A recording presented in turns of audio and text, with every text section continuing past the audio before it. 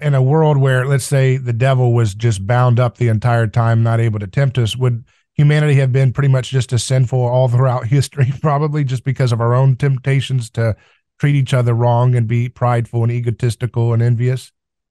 Is it, or is I it, would, you know what I'm saying? Would we have made a holy hell mess of everything we've had in our, in our history if we didn't have that extra push to evil?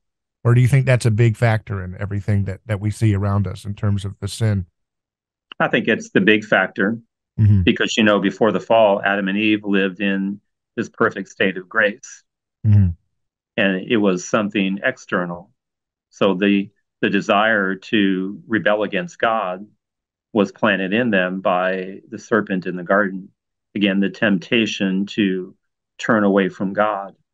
And the devil tries to do that all the time to get us to turn away from God and to choose the evil. And again, as I just said, he wants to present the evil as something good. You know, the serpent even says to Eve, did God really tell you not to eat of that fruit? And, you know, he says, you certainly will not die. You will become like gods. But he's a liar because, again, what was the consequence of original sin? Death entered into the world. So prior to all of that, humans lived in perfect harmony with God. And again, I think that's our goal through life is to be able to reject sin, whether it's personal or whether it's something that's coming from the devil, so that one day we can arrive into heaven and be in that perfect state of grace with God for all eternity.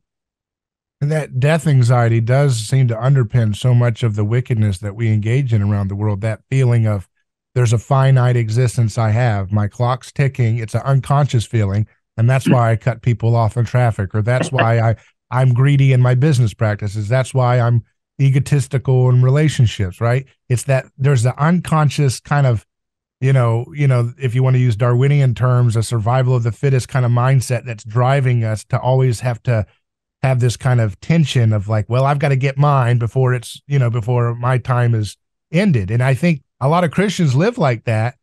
Even, they partition the spiritual world with their everyday mundane world, right? They say, well, I'll be a Christian on the days I go to church.